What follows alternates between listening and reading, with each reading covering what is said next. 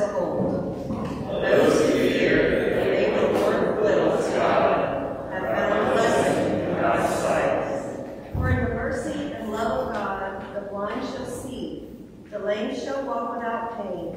Those who do not hear shall be blessed in hearing, and there shall be peace. God's mercy and love is poured out for our souls. Behold, the Lord's compassion is with God's people. Believe in the power of God in all things. Amen. Amen. Please remain standing. Let's sing together our opening hymn. It's number 213 in the Bible.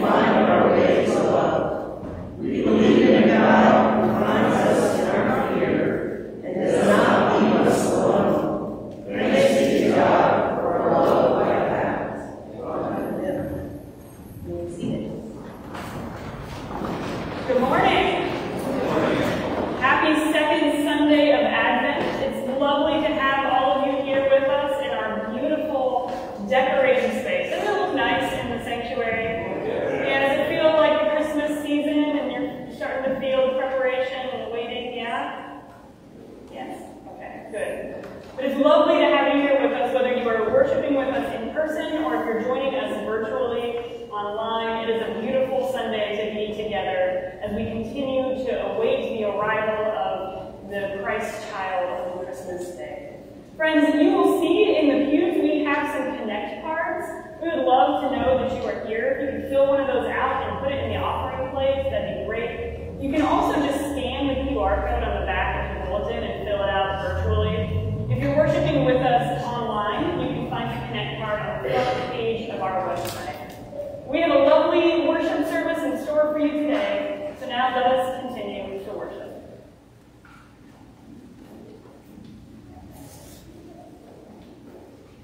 Hear now our Old Testament lesson in Isaiah 11, verses 1 through 10.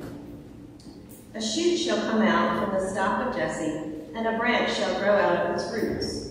The Spirit of the Lord shall rest on him, the Spirit of wisdom and understanding, the Spirit of counsel and might, the Spirit of knowledge and the fear of the Lord. His delight shall be in the fear of the Lord. He shall not judge by what his eyes see, or decide by what his ears hear, but with righteousness he shall judge the poor, and decide with equity for the meek of the earth. He shall strike the earth with the rod of his mouth, and with the breath of his lips he shall kill the wicked. Righteousness shall be the belt around his waist, and faithfulness the belt around his loins. The wolf shall live with the lamb, the leopard shall lie down with the kid, the calf and the lion and the fatling together, and a little child shall lead them. The cow and the bear shall graze, their young shall lie down together, and the lion shall eat straw like the ox. The nursing child shall play over the hole of the asp, and the weaned child shall put its hand on the adder's den. They will not hurt or destroy on all my holy mountains. For the earth will be full of the knowledge of the Lord as the waters cover the sea. On that day the root of Jesse shall stand as a signal to the peoples. The nations shall inquire of him, and his dwelling shall be glorious. This is the word of God for the people of God. Thanks be to God. Melissa.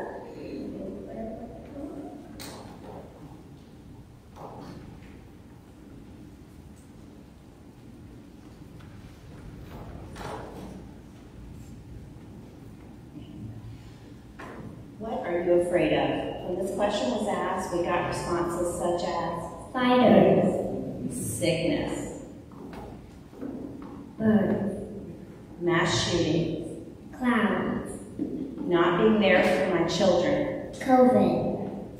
Today we light the candle of peace because we so desperately need God's peace in the midst of all we fear.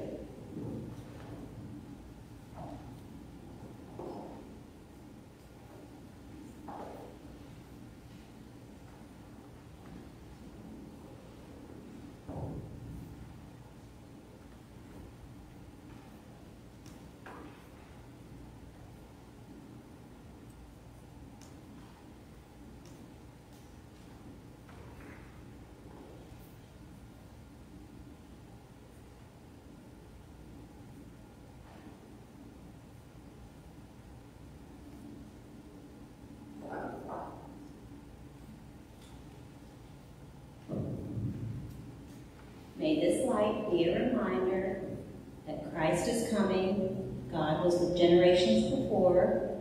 God is with us today. God will be with us tomorrow. Even now, God is on the way. Amen.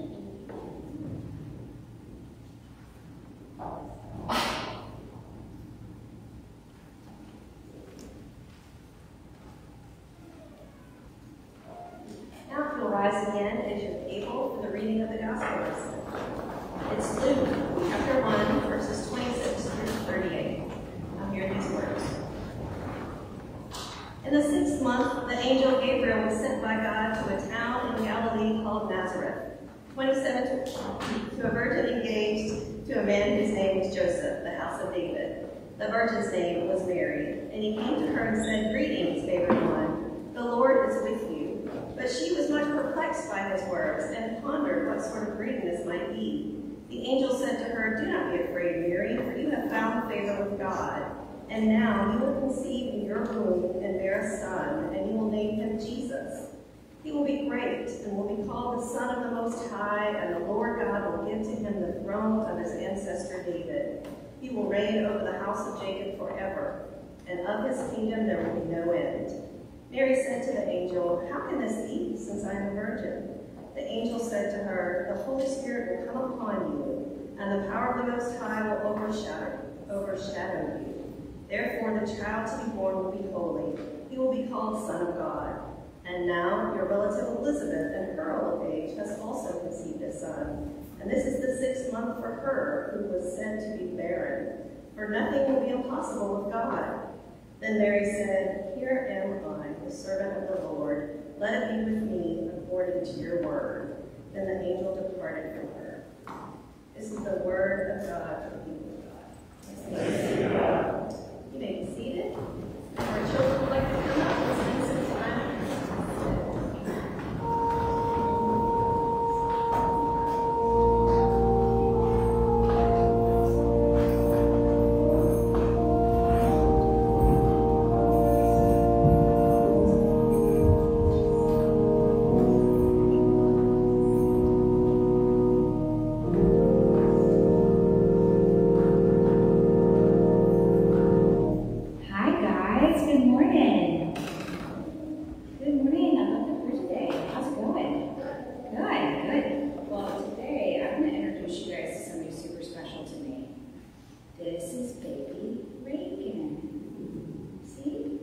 She's a new baby. She was just born about,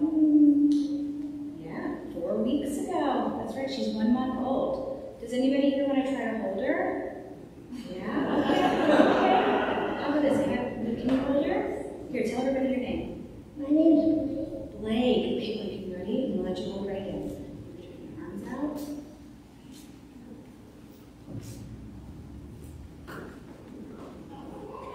Oh, how does that feel? Good? Yeah? What if I said, okay, Blake, you're going to keep Reagan forever. You're going to take care of her, and when she has poop diapers, you're going to change them, and when she cries, you're going to make her feel better. How does that make you feel? Maybe a little nervous? Yeah, a little nervous, a little scared. It's kind of scary, right? It's fun to hold a baby, but like to take care of a baby, that's a lot. I'm gonna let you guys in on a big secret. Are you ready? Sometimes being a parent is super scary. It can be really scary to be a parent sometimes, right? So here, I'll take her back, okay?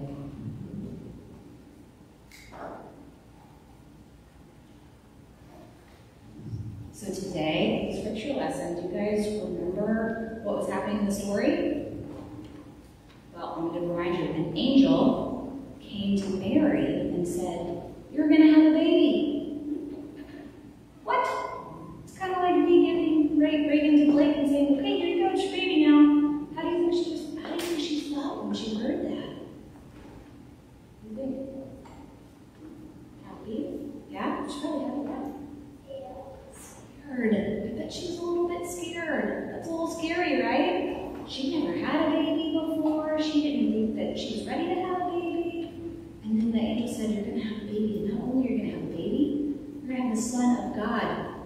Whoa! That's a big deal. It's a pretty big deal, right? But you guys know who that baby was, right? Jesus. That's right. Now, is Jesus a good thing? Yes. He's a great, great thing, right? And so even though Mary was very scared, what came from that, from being so afraid? Something really, really great. Do you guys ever get scared? Yeah. And do you know who's with you all the time, even when you're scared? God. That's right. So just like with Mary, when she was super scared about having a baby, God was with her the whole time, and it turned into something super great. Okay? All right, let's say a little prayer, okay? Dear God, thank you for being with us, even when we're afraid, and taking those fears and making them great. In Jesus' name, amen. All right, guys, you go to join us, okay?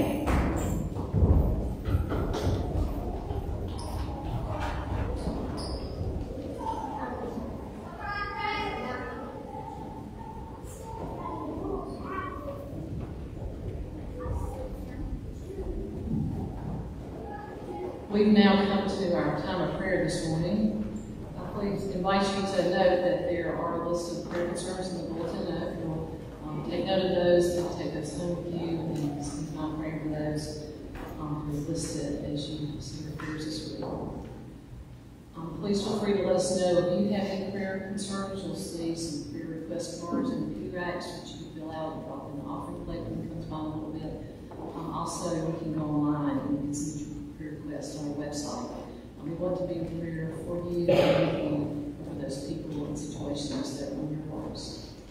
I know you may have concerns that you'd like to lift up this morning, so I now invite you to lift up any concerns you have, and after each petition, we can say together, Lord, hear our prayer.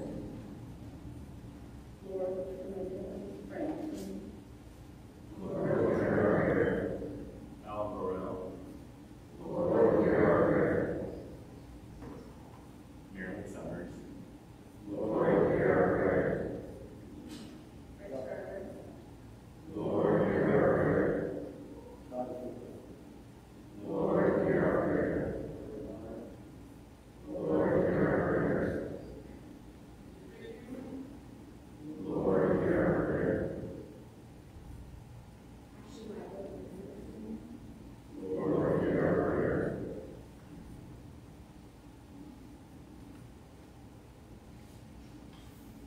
Holy God, we take a deep breath in and know that you are here. For two or more are gathered, you are there. You never leave our sides. Like a protective mother hen with a son who circles the earth, you carry us with you. So today we bow our heads with tender spirits and ask that once more you would lean in close. Hear our prayers, buoy our hearts. Send your spirit rushing through us like a mighty wind. For these days, God, we have much to fear. We fear the rising tide of violence. We fear global warming. We fear the return of a COVID variant that could once again shut down the world. We look at our own lives and are afraid that we aren't making much of a difference. We fear being sick, watching our parents age, cancer, being alone. We fear for our children and grandchildren. We fear rejection. We fear grief. We fear not being enough. Holy God, the work in our lives is deep. At times it feels like we're swimming in it. And so we come to you today because you are a God who said, do not fear. Do not be afraid. 365 times in Scripture, once for every day. You are a God who has inserted yourselves into the corners of our lives, refusing to let us go, refusing to leave us alone. And so we rest in that, and we empty our pockets of our fears and give them to you, trusting that you will hold them tenderly, just as you hold us. You whisper, be not afraid. You promise to never leave our side. You call us beloved. May that be enough for today. And now, with hope in our hearts, we pray the words your Son taught us to pray, saying, Our Creator, who art in heaven, hallowed be thy name. Thy kingdom come, thy will be done, on earth as it is in heaven. Give us this day our daily bread, and forgive us our trespasses, as we forgive those who trespass against us. And lead us not into temptation, but deliver us from evil. For thine is the kingdom, and the power, and the glory forever. Amen. I now invite you to stand as you're able and turn to page 196 in the hymnal, and let's sing together, Come, thou long expected Jesus, 196.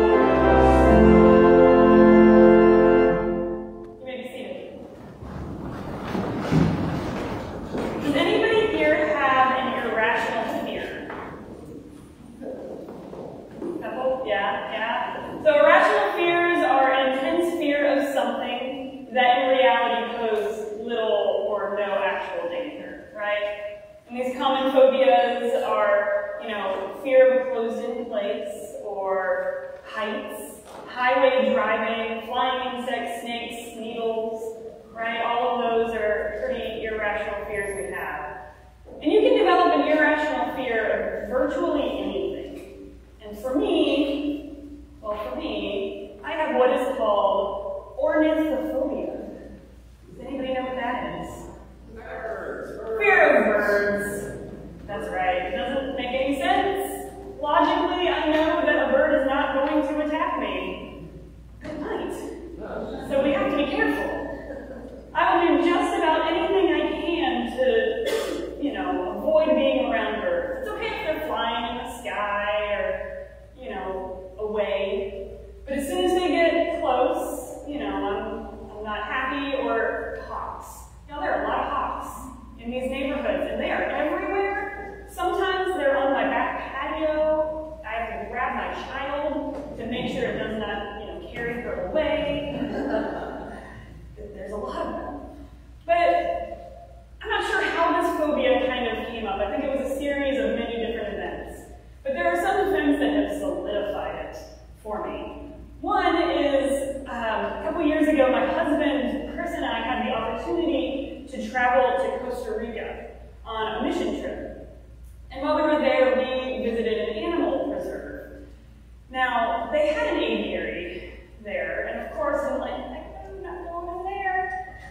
But they also had toucans in the aviary that they would put on your arm. And apparently my husband loves Fruit Loops or something, but he wanted a toucan more than anything else that day. And he needed me to go in and take a picture. So I agreed, because of the love of my spouse, to quickly take a picture and then run out of the aviary. And so we got in. I was being hyper-vigilant to all of the birds that were flying around. They put a toucan on Chris's arm. He was in heaven. And then the other toucan dive-bombed my head over and over again. In which case, I am screaming. My camera was long gone. Chris is laughing.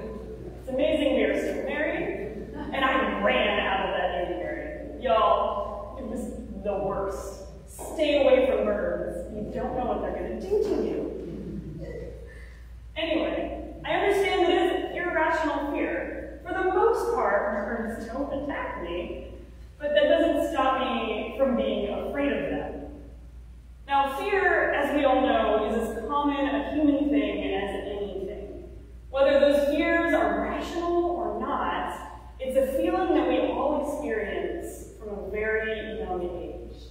I mean, I think about the young child who suddenly gets panicky and afraid because they lost sight of their mother while they're just walking around the neighborhood.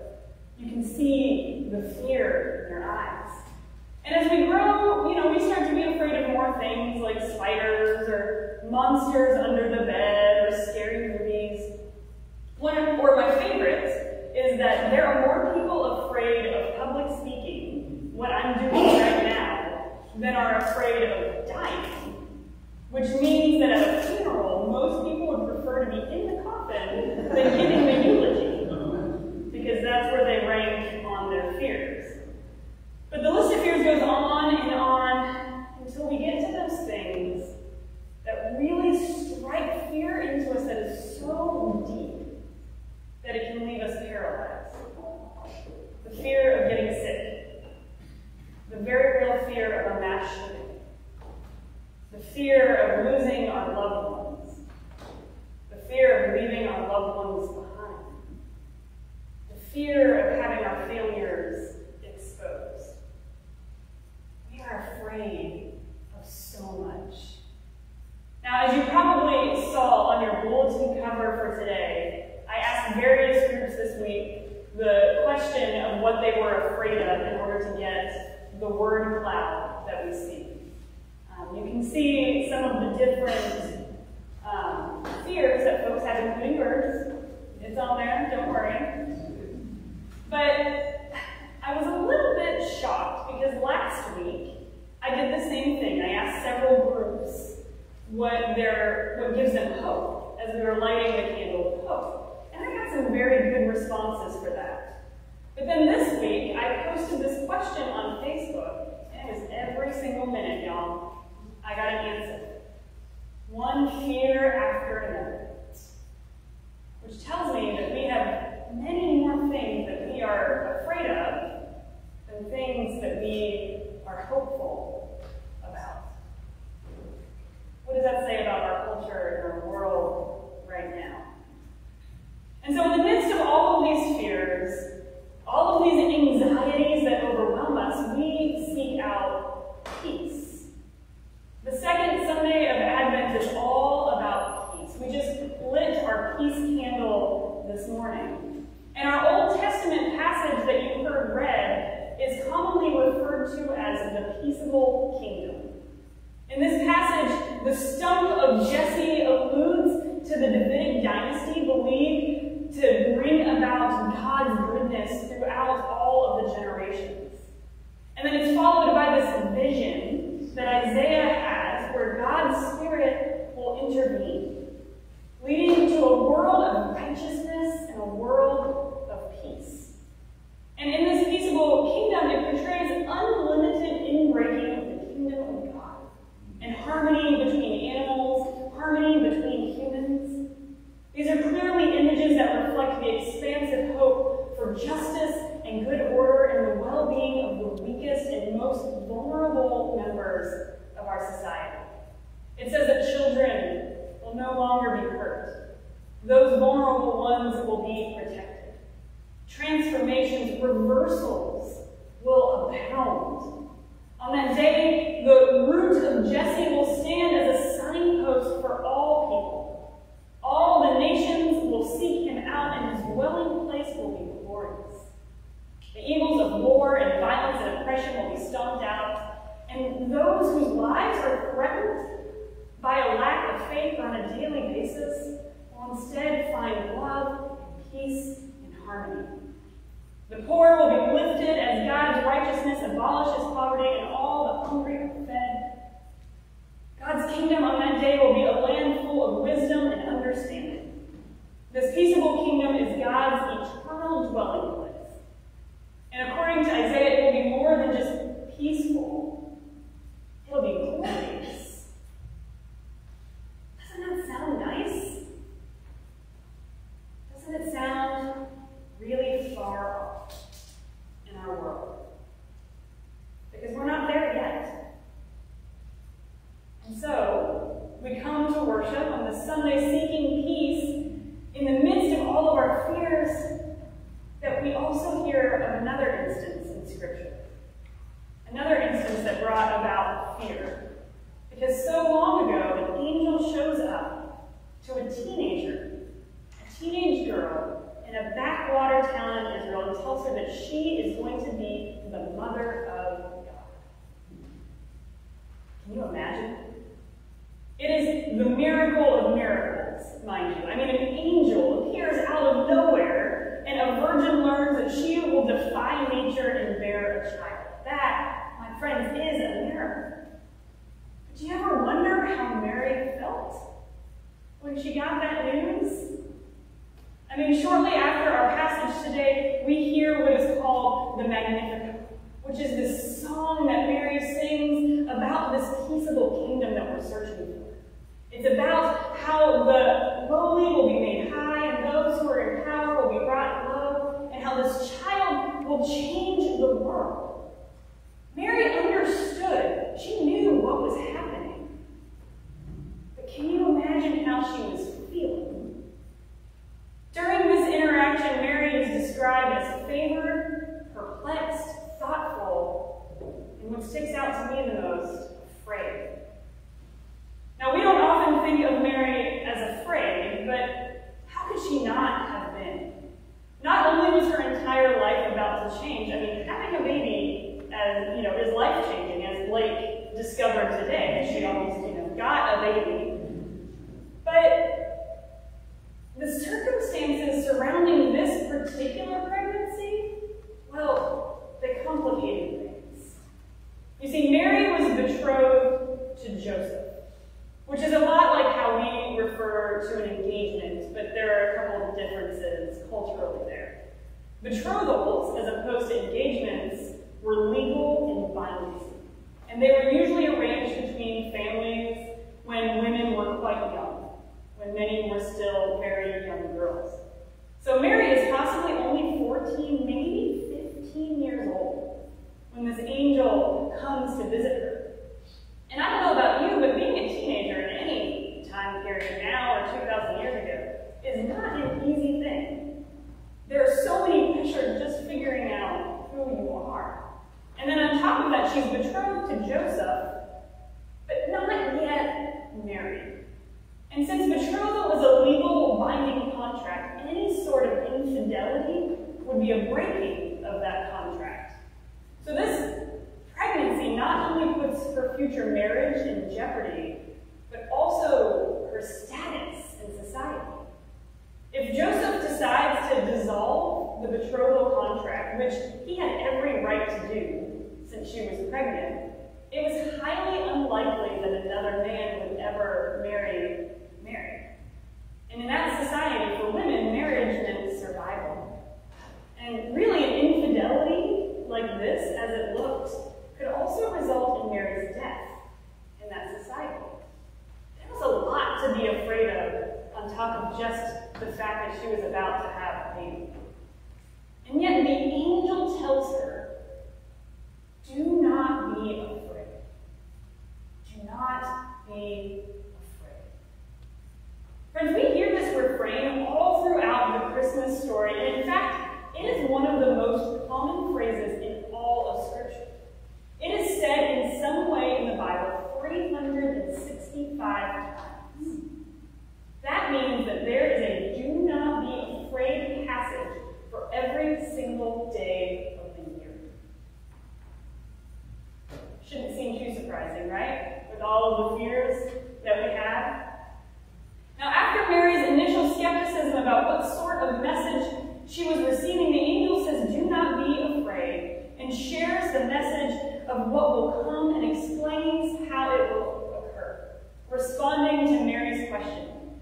He even points out that her cousin Elizabeth is an example to prove it, that nothing is impossible for God. And it's at this point, after the angel has explained everything, that Mary says, let it be. Now, something that I think here that is important to notice here is that, first of all, Mary is given a choice in all of this. She assumably could have said no to the angel. So often when we hear this passage and when we think of Mary, we think of a woman who is blindly obedient, one who had no say in her future, who couldn't have voiced her opinion anyway. But that's not actually what we see in this passage. In this story, Mary is neither spineless nor is she mindlessly obedient. She is not forced to bear Jesus.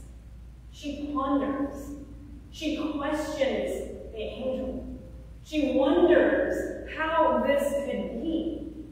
And in the end, despite her fears, she says yes to God. Not because she has to, but because she wants to. And in the process, she doesn't lose herself, but becomes more herself. Mary doesn't know all that's going to happen in her future. She, of course, still has fears and questions, but she trusts God enough to say yes to this first step. Mary is a model of discipleship. Because like Mary, we too can follow Jesus, follow God's calling, while still having fears and still having questions. And I think that this is the real beauty in this story. God chose Mary, not because she was powerful or prestigious, not because she was fearless, not because she was blindly obedient. In her book, Amy Jill Levine says that Luke does not record what prompts the favor from God for Mary. There is no indication that Mary got divine notice because she helped her mother with the laundry, because she did well with school, or because she had a beautiful singing voice. It doesn't say that God gave her favor because she was pretty or prayed a lot, or even because she was a virgin. Rather, God chooses Mary because she has nothing. She is a young girl a society that values men in maturity, and Mary is lowly and poor. But even in her fear, she understands something that she is trying to then tell us.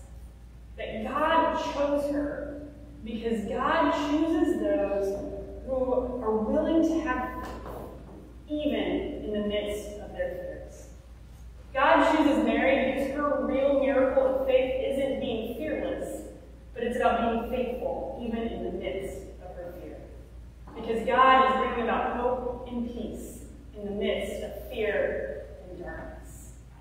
You see, from generation to generation, God shows up in the midst of our fears and our uncertainty and our confusion.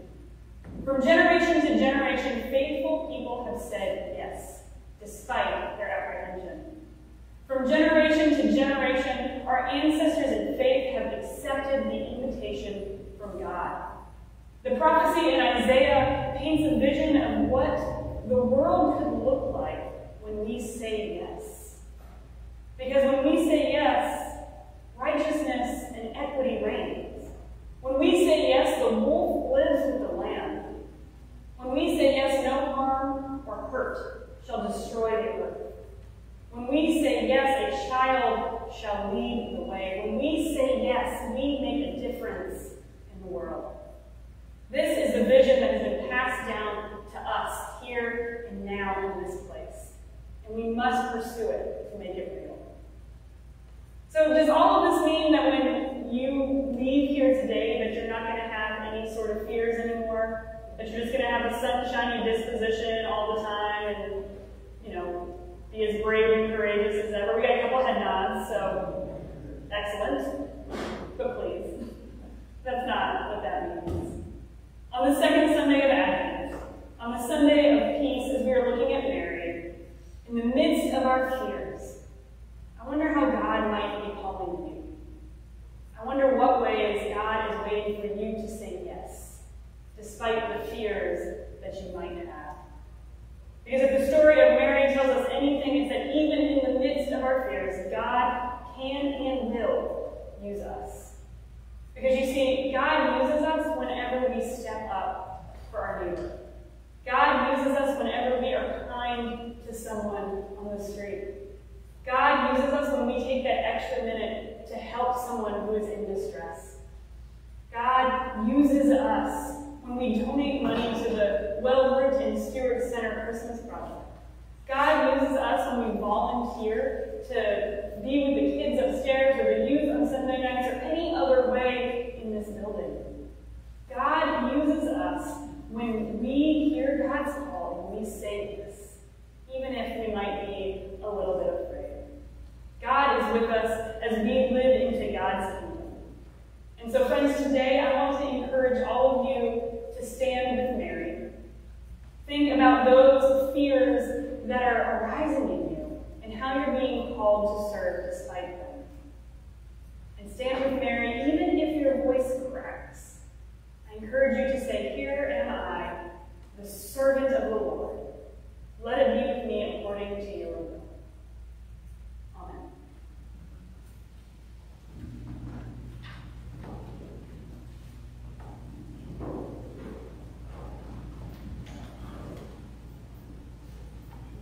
Friends, this morning, one way that we say yes to God is through our giving, through the giving of our tithes and offering. Every week, I try to highlight some of the amazing events that are happening here at St. Paul, and we have a bunch of them in this season. But one that I do want to point out, that you may not be quite aware of, is that every year St. Paul hosts the St. Paul Basketball League. We opened our registration for it in October. That league will start in January. And friends, we have 320 kids signed up for basketball this year. This is a way that St. Paul pours into the lives of our children, pours into the lives of our community. It's a way that, y'all, I'm not sure how we're going to get that many kids in the gym, but we will figure it out. So we might have those fears, but God is with us, and we said yes. So we ask that you would be in prayer for them. And this morning, as I invite our ushers to come forward,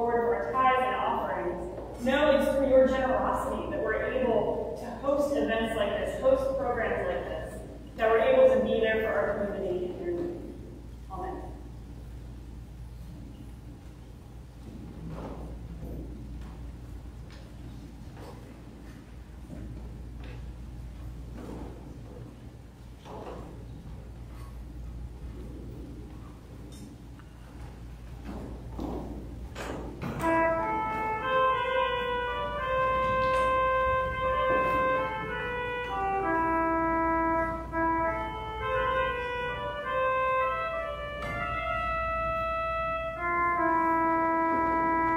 Angel Gabriel from heaven came.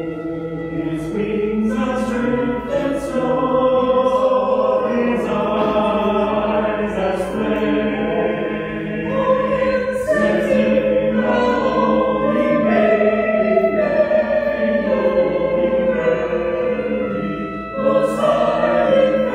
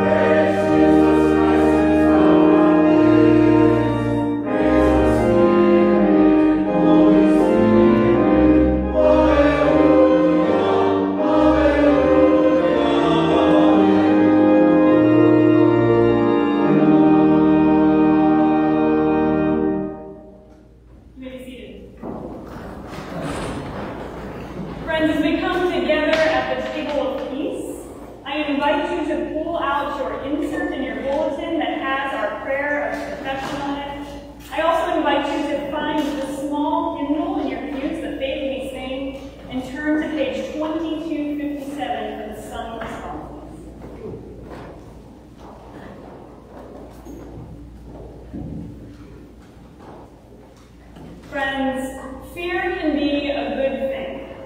It can help us be attentive while we're driving down the highway. It can alert us to possible accidents. It can motivate us to do our best. However, fear can also be harmful. For so many of us, fear of the other, fear of failure, or fear of the unknown has led us to make sinful choices in our lives. Choices such as building or tearing others down. And so today, in confession, we ask for mercy and pray for guidance.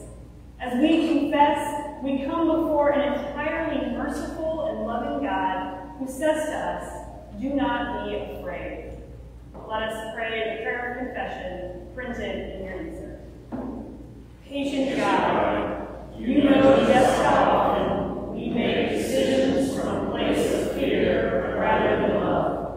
You know just how often we allow fear to take the place of logic, fanning unhealthy fires in our lives. You know just how often we tuck your words, "Do not be afraid," on dusty shelves and in the back of closets, stubbornly holding on to our own point of view. Forgive us for giving fear the microphone. Silence the voices of scarcity, shame, and rejection, which spark and feed so much of our fear. To recenter us in love. With hope we pray. Amen. Family of faith, even when we forget God's words, God does not forget us. Even when we lose our way, God does not lose us. Even when we fall short or make mistakes, God forgives and holds on to us. We are known, forgiven, and loved. Thanks be to God. Amen. Now if you will join us in the faith we sing for the Son responses.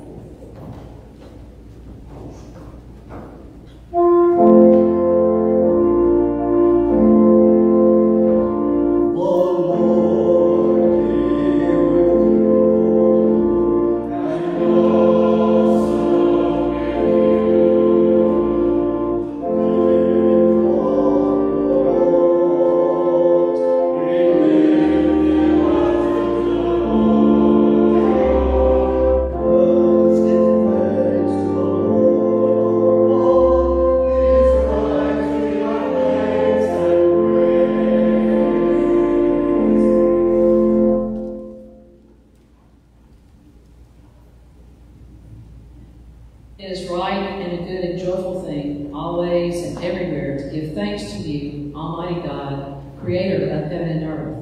Our souls magnify you, O Lord. Our spirits rejoice in you, our Savior. Your mercy is for those who fear you and you lift up those of low degree.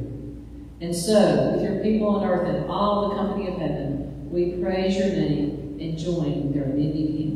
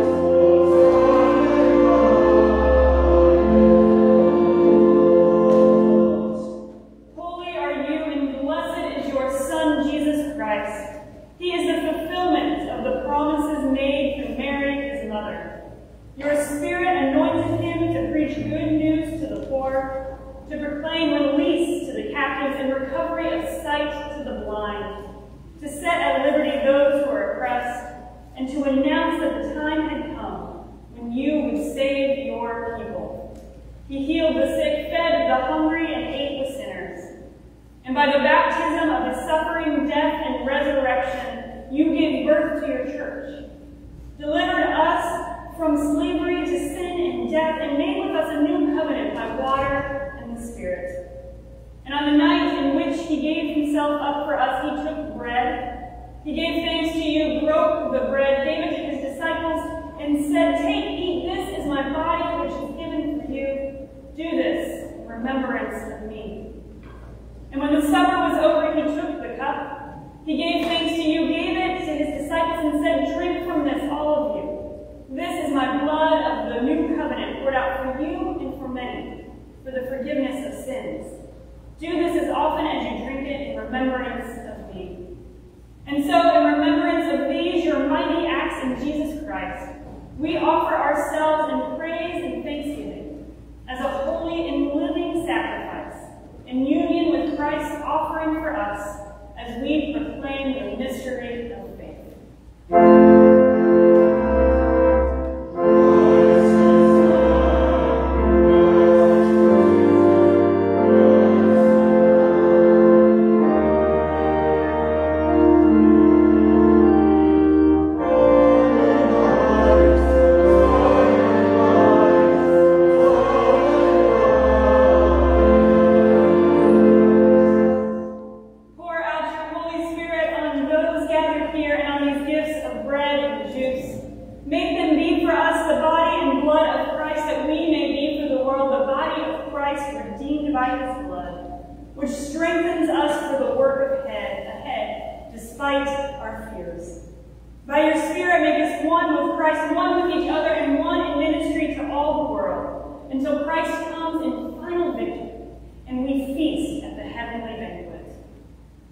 For your Son, Jesus Christ, with the Holy Spirit of your holy church, all honor and glory is yours, Almighty God, now and forever.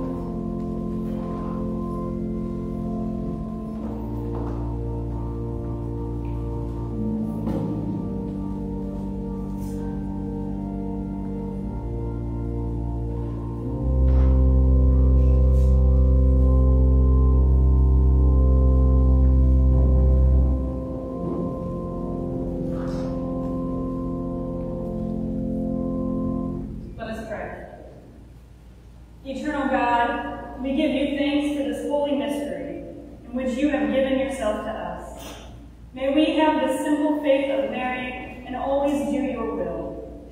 Grant that we may go into the world in the strength of your Spirit to offer ourselves for others. In the name of Jesus Christ our Lord. Amen.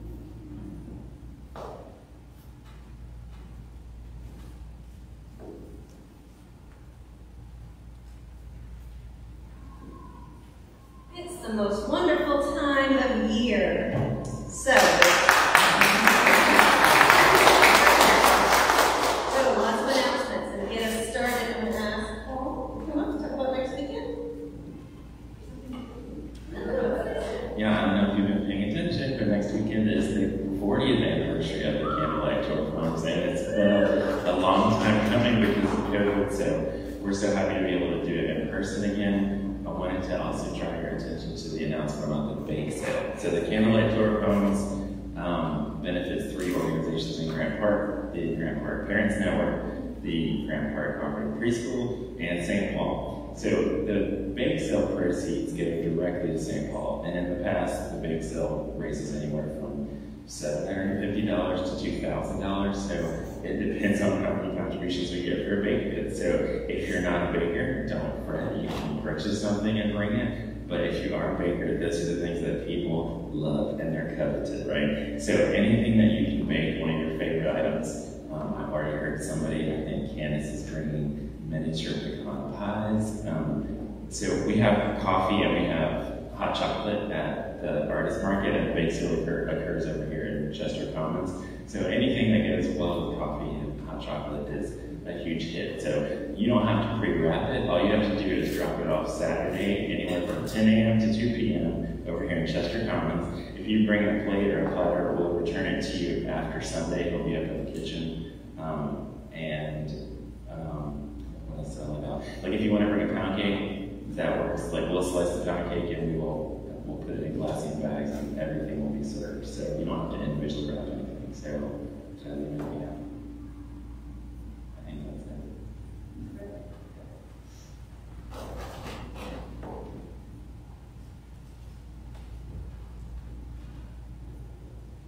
I wanted to give an update on the Well-Root Stewart Center Christmas project. To date, we have received in the form of either money or gifts that were on the children's wish list more than $1,500 in gifts and money for this project. So thank you so much for your every year we kind of set a new record, and this year's not any different. On Thursday, we took the money that, part of the money that was donated and purchased the rest of the items on the children's wish list. So we were able to pretty much fill out entirely the wish list of the 4 children at Well-Root. I took out the items out of the Well-Root offices in Tucker on Thursday. The staff was most appreciative of St. Paul's commitment every year to sponsor 4 children, and also to be able to fill out the wish list every year because of the generosity of the congregation. So thank you for that. And they asked me to thank you on behalf of Well-Root for your generosity. We'll continue to accept some monetary gifts the next 2 Sundays, and then right after the 18th, we'll provide the rest of the money in the form of Kroger gift cards to the Stewart Center for them to distribute to their families. So thank you very much for your generosity. And while I'm up here, did you say anything about the pledge cards? We're still accepting pledge cards, and we would encourage you to submit a pledge card for next year if you haven't already.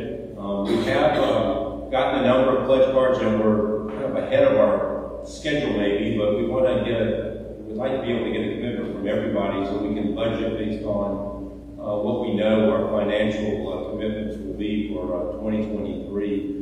And I wouldn't be up here if I didn't ask for money in some form, but we are trying to end the year 2022 in the black. Right now, we're not quite there. So I would encourage you to consider St. Paul in your year-end giving.